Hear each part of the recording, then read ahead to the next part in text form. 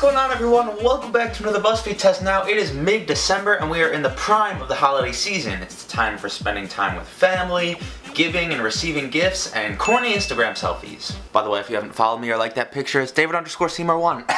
But anyway guys, we are back with another awesome recipe this week, and being that the pizza dip was not only my favorite video in general, but it's my most popular video, I have very high hopes for this recipe. And it is the pizza mac and cheese suggested by this person, that one, and that one, pretty much on every single video. Now this may or may not top the pizza one, but either way, we're about to find out.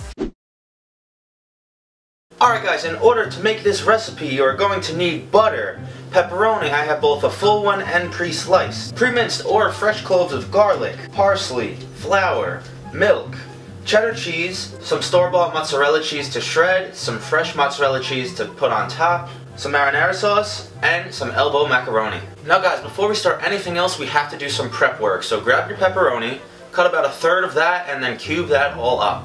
You want about a cup in total of this. Next, you're going to take 8 ounces of your cheddar cheese and shred that all down. Be very careful to not slip and almost completely skin your finger. Once you got that done, move that out of the way. Grab a preschool plate, grab 8 ounces of mozzarella cheese and shred that up as well. Now, once you've got both your cheeses and your pepperoni done, we're going to push that all to the side and grab a pot of water. Cook a pound of your elbow macaroni to an al dente because it's going to finish cooking in the oven. Take that out, strain it, and we're going to set it aside. The last prep work we gotta do is slice up your fresh mozzarella, so try to get 6 or 7 slices out of the ball. Now we can start assembling the base to this recipe. So grab a pot, grab 3 tablespoons of butter, melt that down, then add your pepperoni. Let that render off a little bit.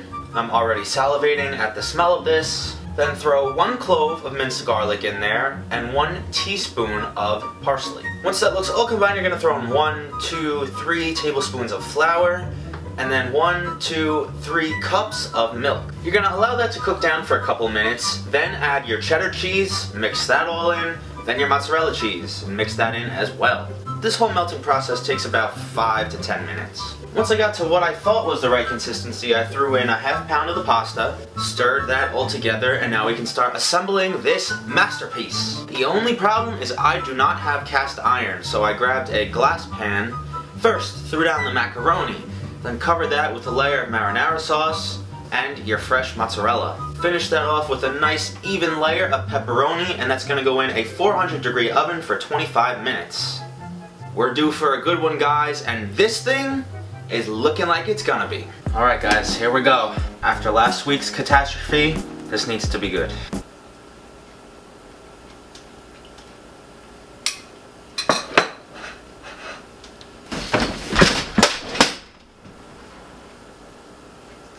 Holy moly, that's good stuff. This and pizza dip. It's right there. I honestly didn't think the combination of a macaroni and cheese and tomato sauce would be good at all, but holy god, it's good. The little crust you have on all the mozzarella cheese around the outside is like on point. I have no complaints about this whatsoever. 10 out of 10. I'm about to finish this whole thing. I wish you could all taste this right now and I could send you all a piece because that's how good it is. But if you guys like today's BuzzFeed test, please smash that thumbs up. You know what, we've been hitting it every time, so let's just go for 100. As always, all my social media links will be right down in the description if you want to go follow me on those. And before I leave, I've seen a lot of you guys concerned that the BuzzFeed YouTube channel has stopped posting recipes. And I don't know why exactly that happened. There could be a bunch of different reasons, but on their Facebook page, they're still actively uploading new videos, so go check that out. There's a ton of new recipes, and if you see any you want me to try, let me know down in the comments. In the process of filming this outro, I just finished my entire thing. But that is it for me, guys. I'm out of here. I hope you have an absolutely awesome rest of your week, and I'll see you right back here next Thursday for Christmas Eve. Peace!